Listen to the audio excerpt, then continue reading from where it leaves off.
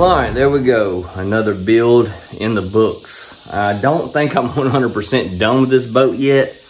It really depends on when it sells. I'll probably go ahead and list it on Marketplace this week. But I'd really like to play around with maybe adding a jack plate to it to get that motor up another inch to see if it really affects the performance. As far as the boat today, I hit the nail on the head with the Yamaha. It got 5 miles per hour. I said 5 miles per hour, but I was really hoping that it would surprise me And that's one reason that I kind of would like to try out a jack plate to get that, you know, even with the bottom of the boat, to see if it would make a difference or not. I'm just really interested in it. Even if you get like a 1 mile per hour increase, I feel like, you know, if you know, 30 or 40 bucks, it's probably worth it. The trolling motor, this boat is a little more tippy than I thought it was going to be in the front. I'm sure it's, you know, you get used to it. But another thing I may do if I keep this boat for a considerable amount of time is add a seat base to that middle seat part, or the front deck, and put a pedestal there, because I feel like you would be more stable if you were sitting down using the foot control on the trolling motor. Hindsight, I think I would have been better off trying to figure out a way to do like a hand controlled, just because, man, this thing is a little narrow and tippy. I'm not no little bitty dude. I mean, I'm short, but I'm wide. I weigh 190 pounds, so I'm not exactly designed for a 10-foot boat either. So I think this would be a great boat for someone, you know, 60 pounds lighter, or even 40 pounds lighter than me. I'm not the most graceful person you ever met. I wish I would have done closed cell foam on the bottom. I don't know if you saw the video of me doing the foam on the bottom of the boat. I couldn't find any width that I needed, either by itself or stacking it to make it the height of the brace, except for open cell foam. And it's like that foam that you see under the seats of the boat. Now, don't get me wrong, like, it's not the end of the world that I use that, but you just really need to make sure that you don't let your boat sit in water. You need to make sure, if you're setting it outside, you have it elevated. You know, the back is at an angle with the bottom, and you have the plug out of it, because that open cell foam will retain water if it sits in it long enough. In hindsight, I wish I would have shopped around a little bit more and found some closed cell foam that would work for that. I wish I would have done a template for the HydroTurf, which, if you notice, I went around the front part of the boat and kind of masked some of the bad edges. And I mean, it looks good, but going forward from now on, if I do another boat, which I'm doing another boat, that one right there, make a template. Making a template is your best bet for doing HydroTurf. It takes longer and it's a little more work, but it will make it turn out a lot better. This was a fun little project. I hate that I got away from the budget part of it. I was wanting to come in around $1,500, and I came in at this right here, all total.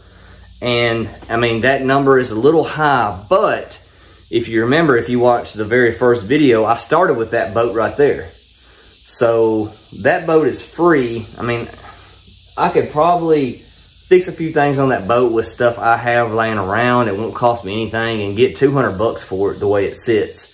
You know, fixing them, it has 3 leaks in it, 3 holes. I could fix those, won't cost me anything out of pocket, and easily get 200 bucks off of it. So you could knock $200 off that total, you know, or just say, hey, I got another boat with the whole deal. So, I mean, I don't necessarily have that amount in the boat. So you can knock, like I said, knock 200 bucks off. And that puts us pretty close to the $1,500 range. I said I could have cut some more corners. This trolling motor kind of ate my lunch. And in hindsight, now I know, I learned that a boat this narrow up front, you really don't want a foot controlled trolling motor. Like I said, I wish I would have went with a hand control, and that, I'm not sure if I could have found one. I might have still had to buy one, but they are a little bit cheaper than foot controlled. So I might have been able to save 50 to 100 bucks on that. And you know, they sell trolling motors, the hand controlled trolling motors that deploy just like foot control, just like this one set up. So I doubt that I explore that option unless I just happen to run into somebody that is looking for a foot control and wants to trade or something. I could definitely use this trolling motor on another build like that one right there. But like I said, you know, that's just hindsight crap. The trailer pull is really good. It could use new tires. You know, they're a little dry rotted. They got a lot of tread on them. I like the way the boat looks. I think, you know, I had a picture of it in my mind, how I wanted it to look at the end, and I think I pretty much nailed it. I like the look. I like the black and tan or black and wood. That's exactly what I was going for. And I think it turned out good. You know, we used cheaper paint, and I've kind of been, you know, banging around on it and stuff, and I only had like one little chip up front. It did scratch some when I was doing the template, when I was running that pencil around the edge. I don't know if you guys recall that. And I had to touch that up because it left a red mark down it, which, you may, I probably would have come off with some acetone. But besides that, I mean, the paint seems to be holding up pretty good. Granted, I've only taken it out once. But I feel like I'm going to take this boat out a lot more than that, because I really want to do some experimenting with that transom on this boat and the motor and stuff. Well, all right, guys. This is going to conclude this video. This series, really, like I said, I might do another video on, you know, a jack plate, but I'm not gonna tie it to this series. It's just gonna be a standalone. But besides that, you know, that's it. We just hit 5,000 subscribers, and I know that's just a drop in the bucket as far as YouTube is. You know, you have people with millions of subscribers, but I think it's really, really cool. You know, me being able to fool around with these boats, and I have close to 5,000 people interested in it, which I'm sure a lot of those people aren't really engaged in watching videos and stuff, but still, it kind of tickles me. And I really appreciate it, all you guys that like and comment on all the videos. And I'm still at that point where I'm able to read all the comments, and I try to reply to a lot of them. You know, some of them, it's hard to reply the same thing over and over and over. Thanks, dude. Thanks, buddy. You know, but like I said, I really appreciate it. I mean, it makes me smile every time I get a positive comment. But that is it. I hope you guys enjoyed this series. Next up is probably this boat. The boat that I originally had with this is I think it's a 1232. I couldn't really figure out the make of it. Everybody said something different. I thought it was a Sears, and it was like 20 different things got thrown out there, but it's a pre-hull ID boat. And I really think I'm going to do a budget build on it, like for real budget build. I might even do a wood floor in it, and maybe a wood deck, because I have plywood sitting here. But I haven't decided yet if I want to do like a mini series on it, or do just like one video start to finish. I'm trying to buy another boat from Amanda's neighbor. If you follow me on my personal Instagram page, you've already seen that. It's an older fiberglass boat, more of a bay boat than a bass fishing or ski boat. But I personally want this boat. I just cannot meet up with this dude to save my life. I don't know what kind of schedule he works, but it seems to be worse than mine.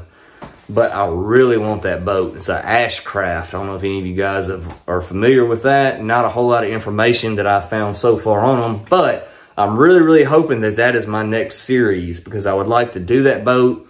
I have it in my head of what this boat is going to look like if I get a hold of it and finish it. And Amanda's friend lives down in Mobile Bay, and I would love to take it down there and drop it off and let her help me sell it, because it would get a lot more money down there than we get here. But like I said, man, I mean, doing these John boats, yeah, it's fun, but man, it gets so monotonous. So that's why I really want to do something a little bit different. And that's why I really, really, really want that boat. I gotta catch up with that dude. He told Amanda that he would sell it, but since then I haven't been able to get in touch with him. That was like 6 months ago. Maybe I need to talk to his wife. That'd probably be a little bit better deal for me. She's probably tired of looking at that boat in her yard. I appreciate all the views, all the comments, the likes, everything. If you guys are sharing, I kind of want to hang my hat on not being one of those channels that ask for people to subscribe, like, and comment and all that, because that's cringy to me. Don't get offended if you have your own YouTube channel and you do that. That's just not my style. I don't want to ask for it. So I feel like this channel's growth has been 100% organic. I feel like that's something to hang my hat on. But anyways, I really appreciate it, and I will see you guys on the next one.